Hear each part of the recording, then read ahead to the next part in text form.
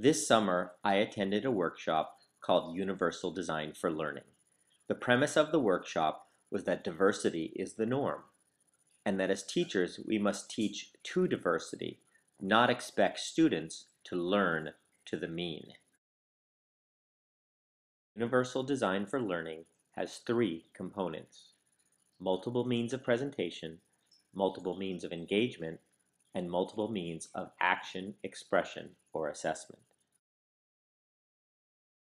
When I returned to GDS, I was curious which parts of my teaching could benefit from a UDL approach, which parts would be difficult to teach in multiple ways, and which parts might I have to drop altogether. The disabilities I most frequently see in my classroom are processing disabilities, attention disabilities, and print disability. I wanted to see how technology might help me better support students with these attributes while helping all of my students learn at a higher level.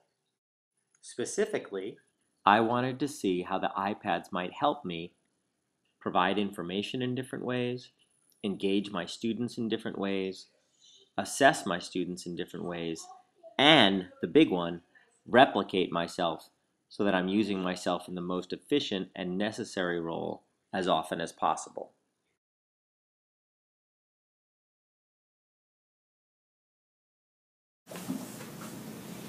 Bored. Playing with hair, falling asleep. Bored. Something's funny, but she's not sure what. Bored. Having fun, but not totally sure why he's here. Okay.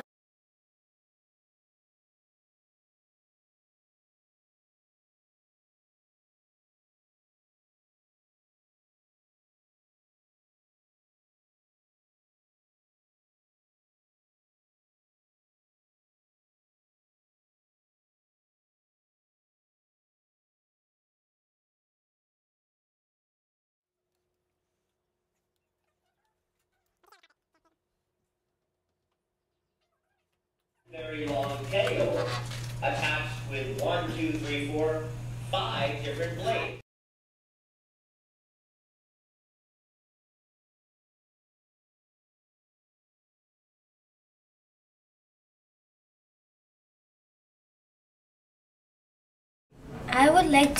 I kind of want to explore like all the waters, like little rivers in the forest.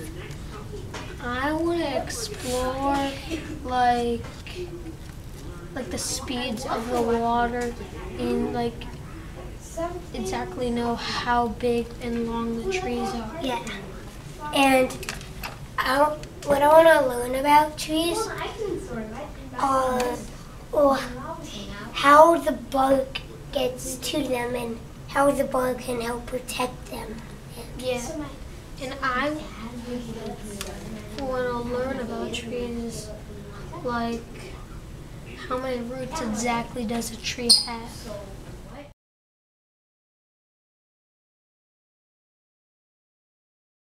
Draw to the back? Yes. Wait, let me see It can be small, but just choose one, okay? I'm doing two small pictures on the front and one big.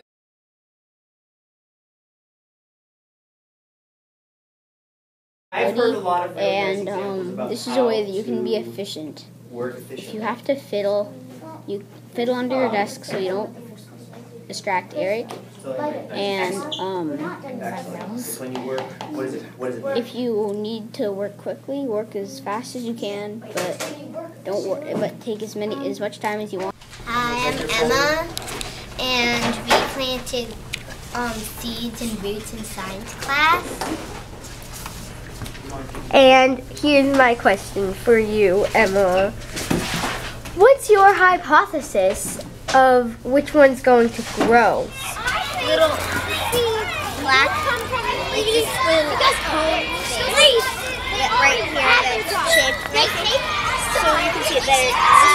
I think the spikes protect it from animals that might want to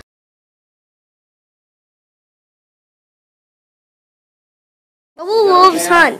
Wolves will hunt moose with arthritis because their joints are swelling and they can't move that fast. Claire, what's your hypothesis of what moose would wolves hunt? Would they hunt moose with tooth decay, arthritis, or osteoporosis? So far we've done these three, and we think that this one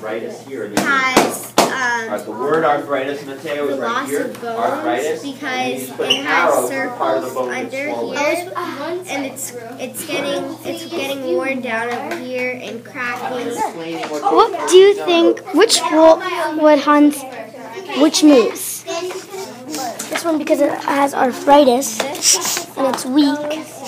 So, as you can see there, right there, the bone wouldn't really be good in there, so it would be hard to run. And yeah, and